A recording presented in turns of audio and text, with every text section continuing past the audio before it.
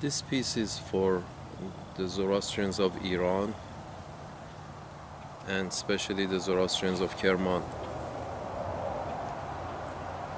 mostly concerning those folks, but it does apply to, in general, to most of the Zoroastrians from Iran. Here's the thing, folks. The most important thing, the most important word that I can come up with regarding the welfare of a group, of a society, of a community, the most important word that one can come up with regarding the welfare of a community is responsibility.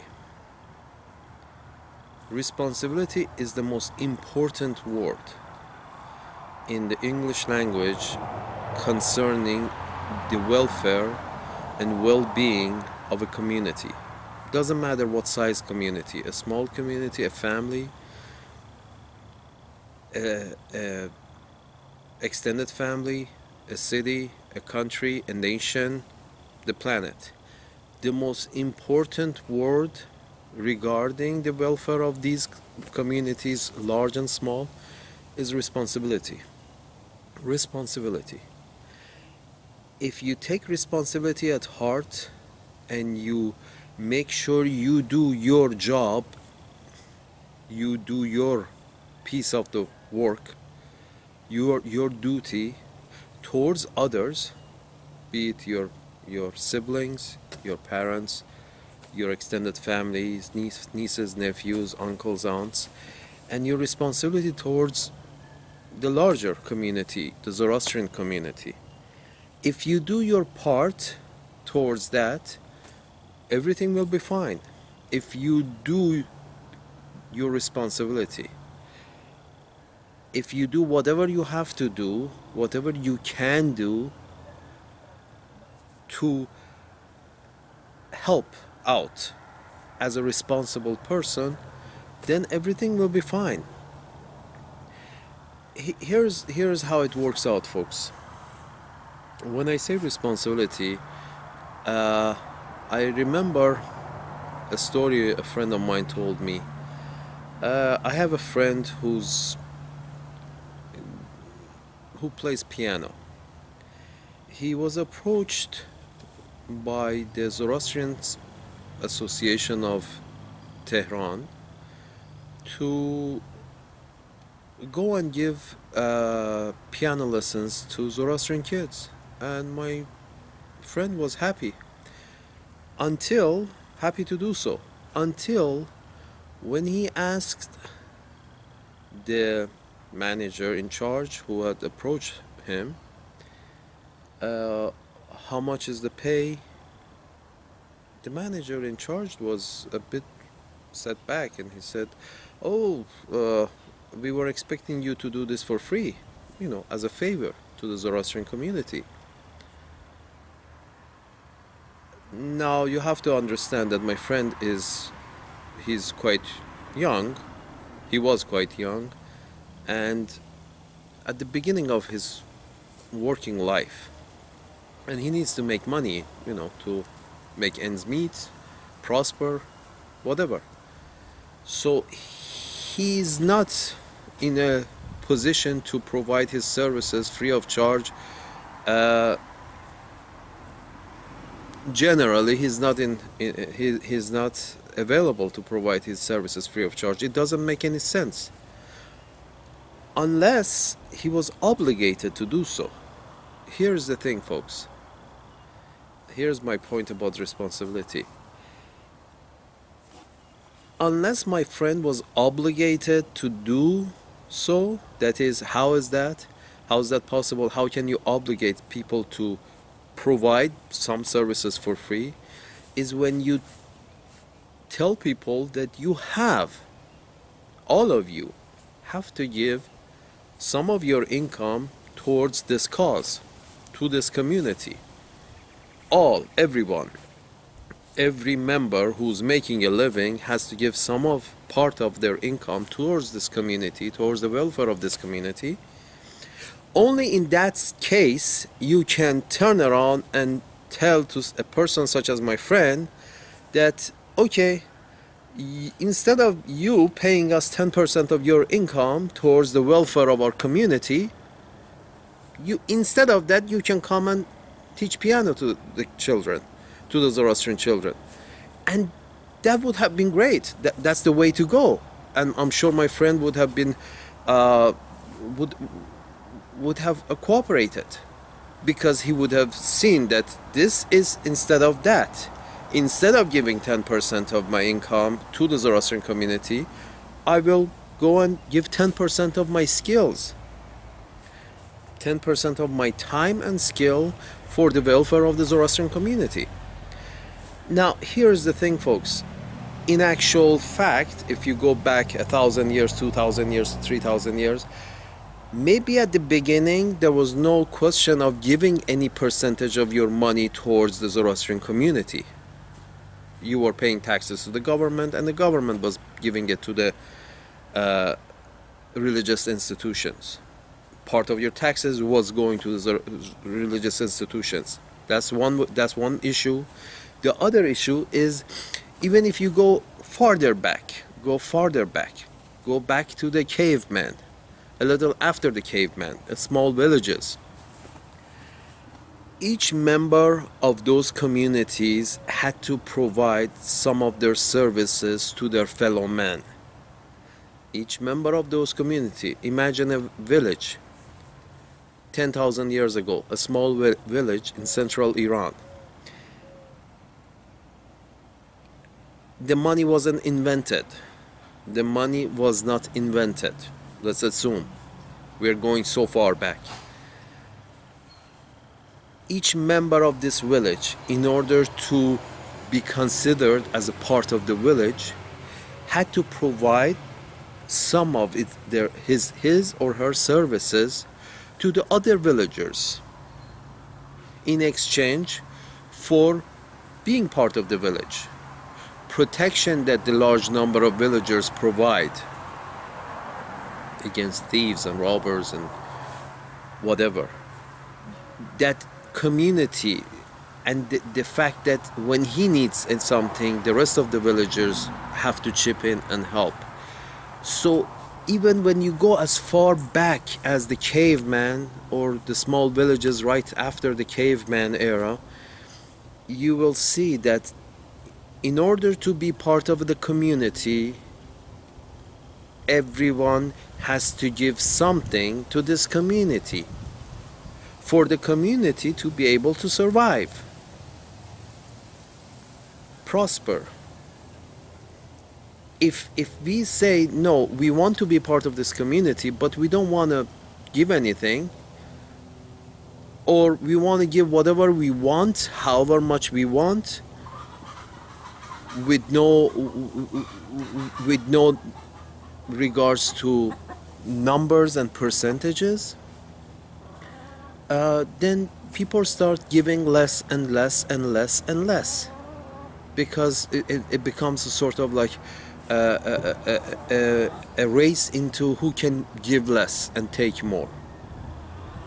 So the best way to go about this, to create this sense of responsibility, understand that this is our responsibility, taking care of this community. Our community is our responsibility. The Zoroastrian community, nobody is taking care of the Zoroastrian community except Zoroastrians. So if you want to be part of this community, either you have to provide your 10% of your skills and time if your skill is needed. Here's the thing. I'm all for not giving any money.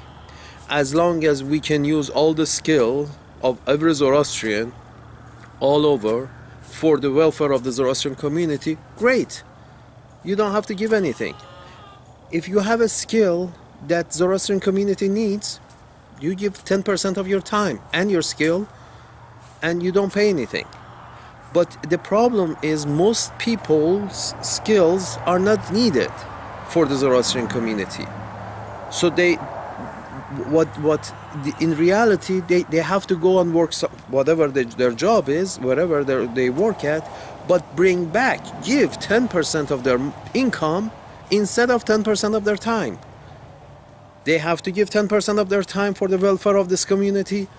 Instead, we say, okay, we don't need your skills, give us 10% of your income for the welfare of this community, to keep this community together, for the welfare of this community, for the prosperity of this community. It's quite simple, folks.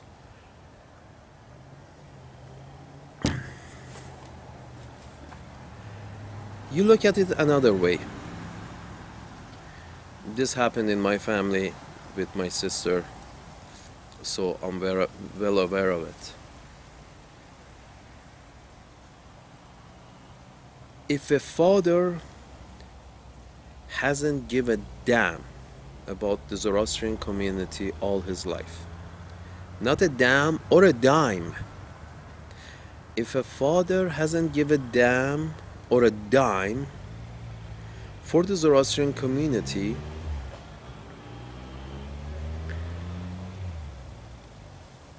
most importantly because he was not expected to do so by the community, by the leaders of the community. Nobody asked him for a dime, a percentage of his income, or a damn.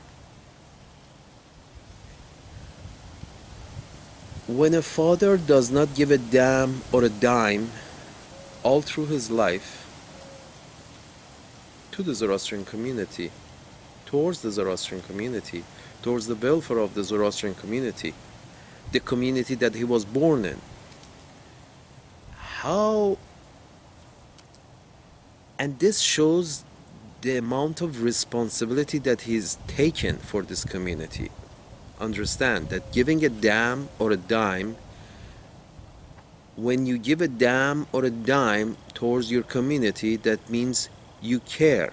That means you are showing responsibility.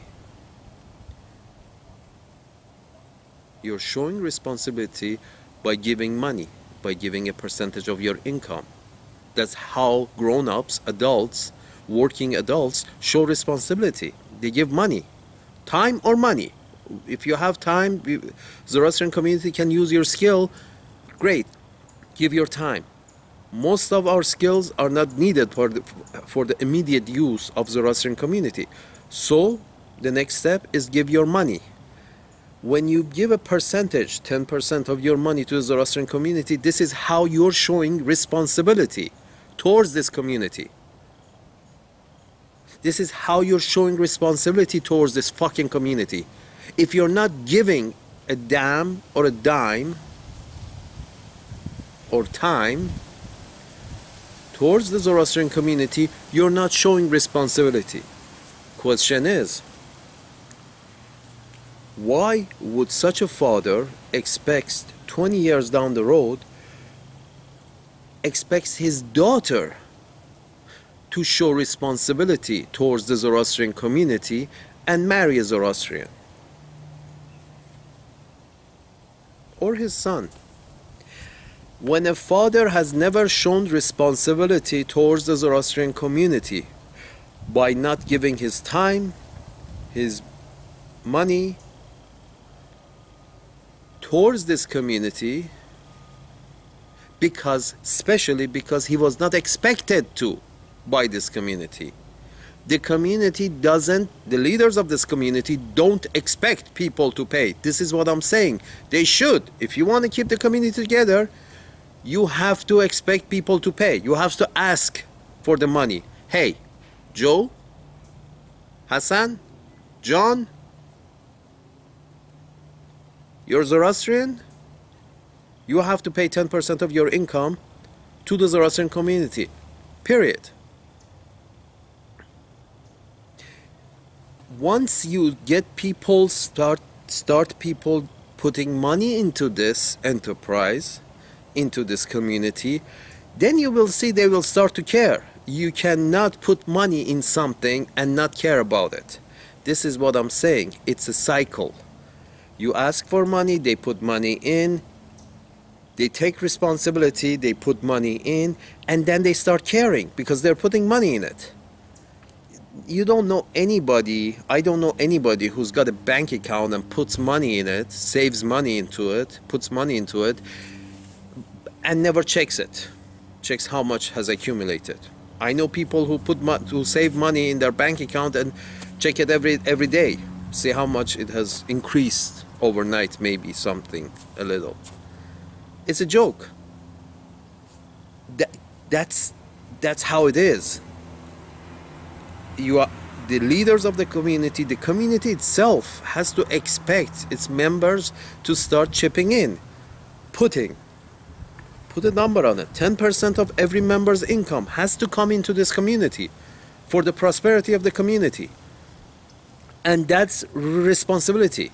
Every member of this community, if they want to be part of this community, they have to take responsibility and pay. Time or money. Whichever one we need from each individual. If we need their skill, great, bring their skill. If we don't need their skill, you have to give us 10% of your time towards the welfare and prosperity of the Zoroastrian community. Only in that case, when a father has done that for 20 years, given his time or his dime, his money, to the Zoroastrian community, only after 20 years of doing that, he can expect his children to take responsibility and stay within the Zoroastrian community. Don't break up the community. A father can tell his son or his daughter, hey, I have put in 10% of my income every year for the past 20, 30, 40 years. I expect you to carry this tradition. I put money in this fucking thing. I don't expect my children to walk away from my investment. The key word here, folks, is investment. When you expect people to give a percentage of their income into this community, you're asking them to invest in the Zoroastrian community. Once people invest in the community, once people are invested in a community, there is a fat chance they will walk away from the community. When people invest anything, time or money, time is money, into anything, they will not walk away from it so easily. They rather give their life than walk away from it. And here's the point. Zoroastrians are coming apart, numbers decreasing. A small community, which can be a very prosperous community, together, not individually. Individual is shit. Individual is nothing. Millions are born, millions die. Individual is nothing. The group, the concept is the group, the community. When the community is prosperous, every individual is prosperous. 90% of individuals are prosperous. But when the community is poor, 5% of individuals are prosperous, 95% are suffering. So the concept should be prosperity of the community of Zoroastrians. The community. Examples of it is quite obvious. All you have to do is just open up your ears and look around. Those communities where money and time is being invested, a percentage, a set percentage. We're not asking from anybody for anything extravagant. No. In communities where a percentage of money is expected from its members, money or time, and their skill, whatever. Those communities, each individual member starts taking responsibility for the community because they're invested in it. And those communities prosper really well. You can look at the community of Christian Mormons in Utah. the most prosperous state in the United States, the most prosperous community in the United States, prosperous community. You can look at the Jews in Israel and the rest of the world, very tightly knit. They take collective responsibility, individual responsibility for the collective prosperity. The key phrase is this: individual responsibility for the collective prosperity, towards collective prosperity. And how individuals take responsibility? By giving a percentage of their time and skill, or if their time and skill is not needed, a percentage of their income towards the community. That's how you take responsibility towards the community. And once people start doing that, then the fathers and the mothers can expect their children to take responsibility and keep this community tightly knit and prosperous and stay within this community. And if by any chance they want to marry somebody from outside this community, they have to, it's their responsibility to bring them in, to pull them in, convert them into this community, make them first part of this community, and ask 10% of their income for this community, and make them understand that for the rest of their life, that individual coming from the outside, just like everybody else inside has to pay 10% of their income towards the welfare of this community, towards the prosperity of this community. Only in that case they're allowed to marry outside, only if they're willing and able to pull people in and make them responsible for this community, for the prosperity of this community. That's the way to go.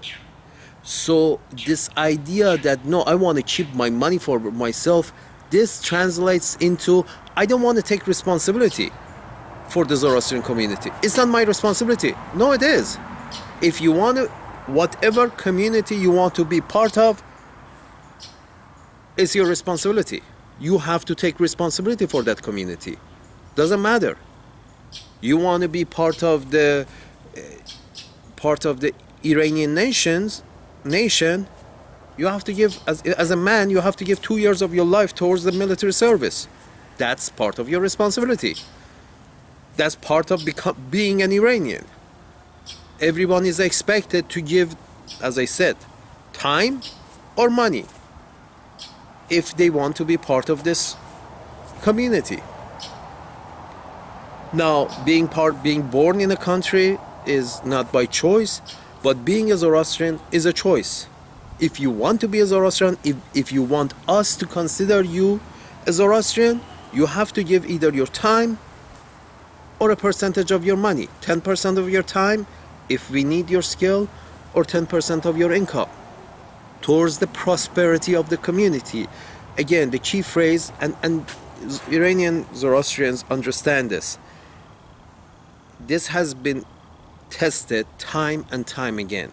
Even the Zoroastrian community of India, the Parsis, the main reason for their success as a collective, the main reason for their relative prosperity as a collective, as a group, is because they have felt this responsibility. Many of them have felt so responsible that they have gone back to Iran. As we know, I attended to school in one of those buildings. The Zoroastrians of India, the Parsis, have felt so responsible that they have come back to Iran and built buildings and schools, this and that. You see, and this is responsibility. This is taking responsibility for your community. Now we have many extremely wealthy Zoroastrians in Iran, or originally in Iran, now in the United States.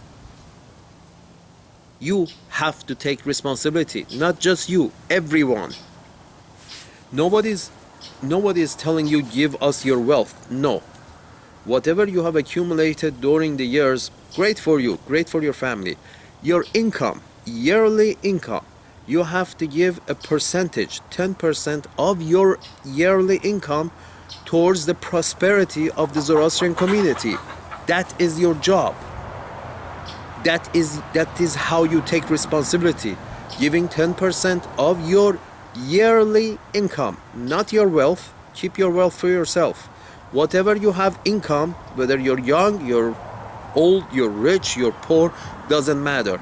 10% of the income.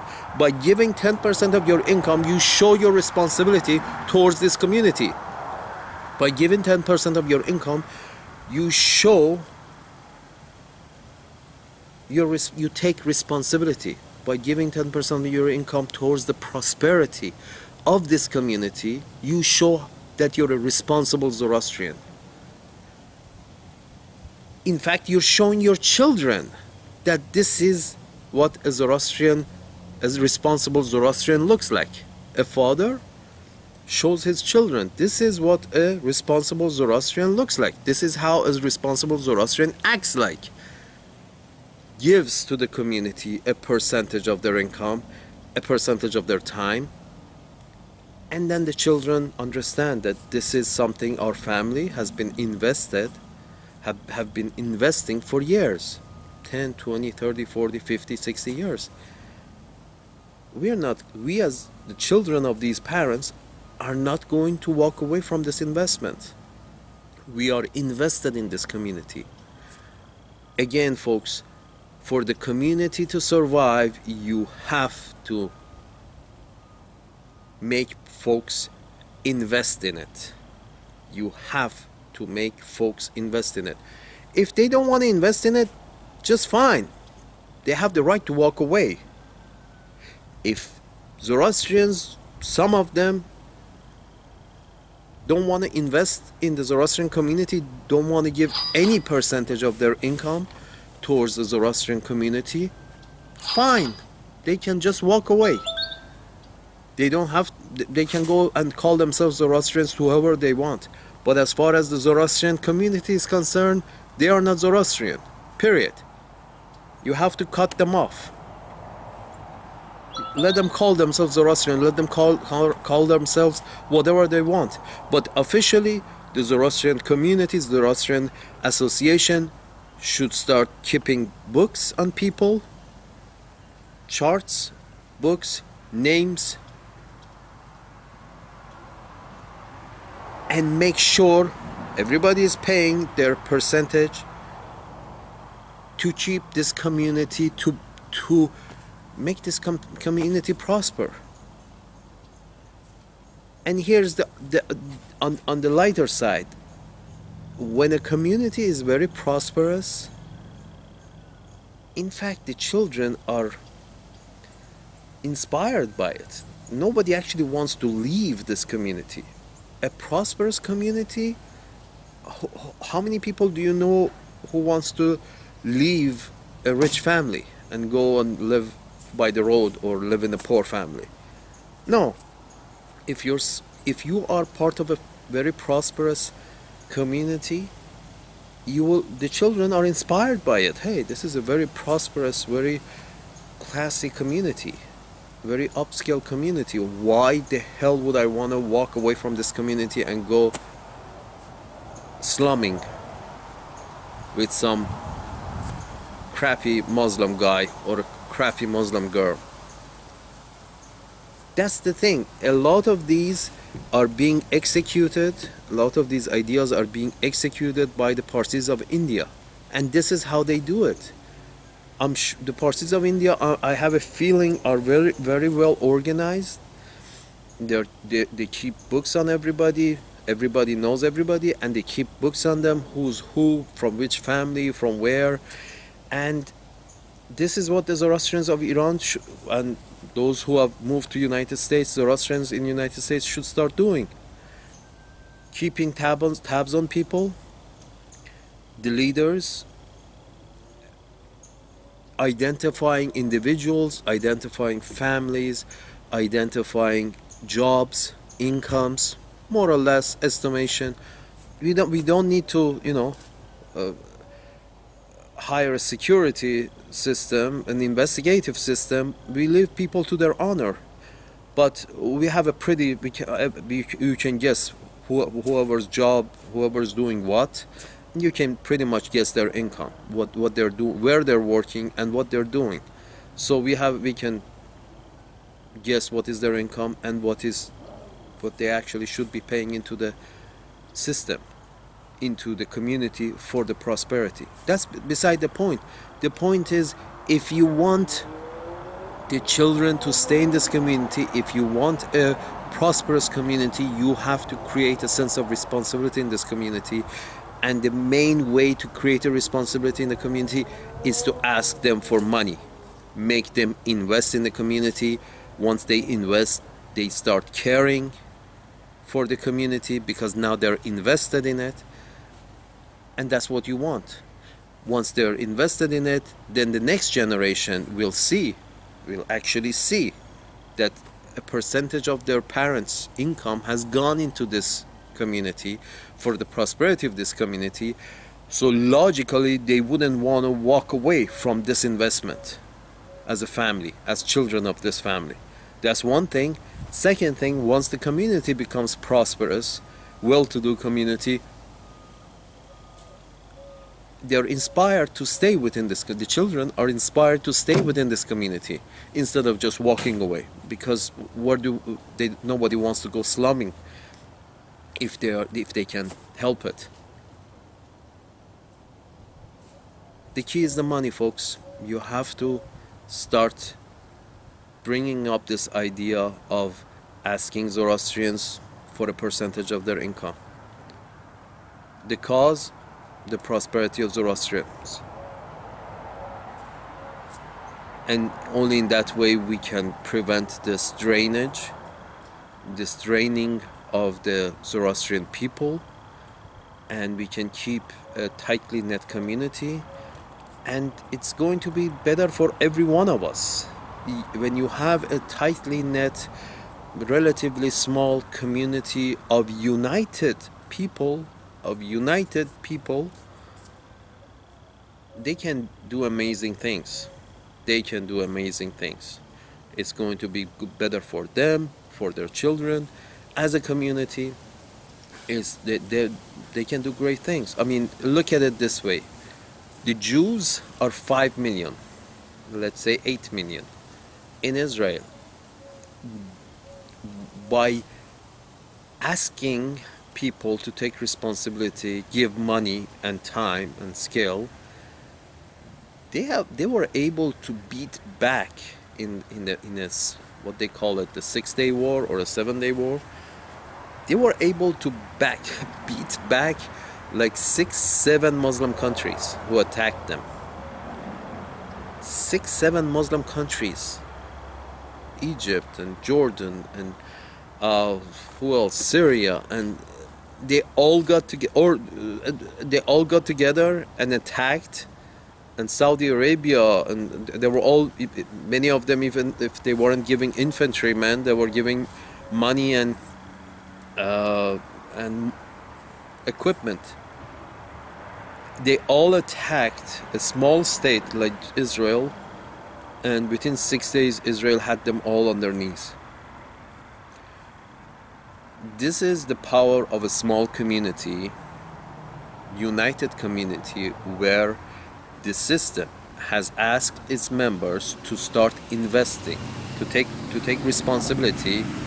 And in order to take responsibility, that means giving time or money towards the prosperity of the community. This is the end result. A small numbers can beat back millions of people. Folks, we have to start investing. We have to ask our people to start investing. That's the only way prosperity for the Zoroastrian community can be achieved.